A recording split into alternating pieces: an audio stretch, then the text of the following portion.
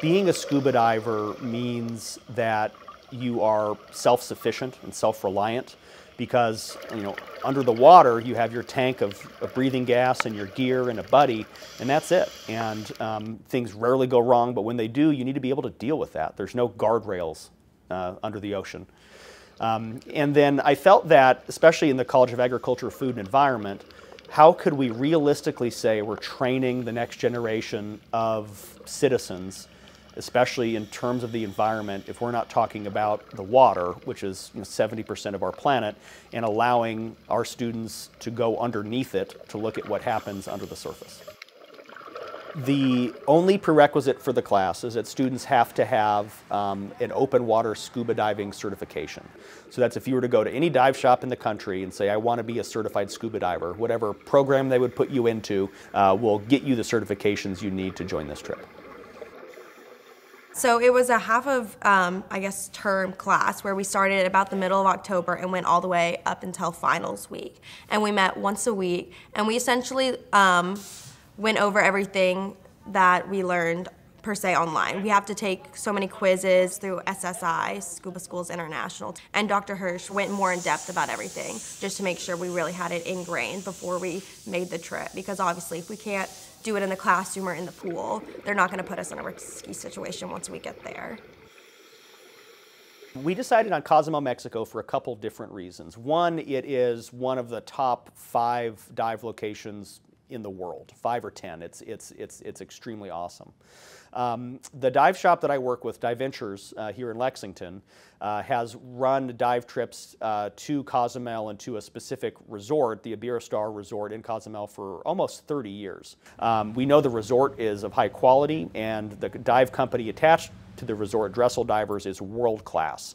And we knew that we would have an excellent experience with them as customers, and that we would be well taken care of and very safe diving with them.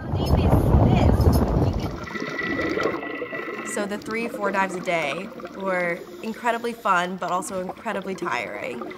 My favorite dive, I want to say all of them. I think our deep water dives were really cool. I think it was more of just being able to be like, oh my goodness, I'm 130 feet underwater, and you look up at the surface and it's almost not even visible, is just a surreal experience that not very many people have. But I also think, the cleaning coral was, a once-in-a-lifetime opportunity. We actually traveled to their nursery, their coral nursery, and we went down, and there is big concrete slabs with some pillars on them, and we had like wire brushes, like bottle brushes, and we were cleaning all the sand and algae off of those. And then we had waterproof epoxy that we would take and put onto the coral slabs, and then just stick the coral in them.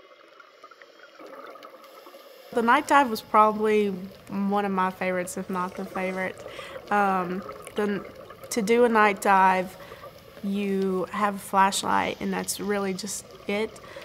And you would do a night dive to see the life that is not out during the day. We were able to see giant lobster and giant crabs, nothing like I've ever seen before. And also, I think we saw 5 different octopus. And it was just an amazing experience. Everything is so calm at nighttime.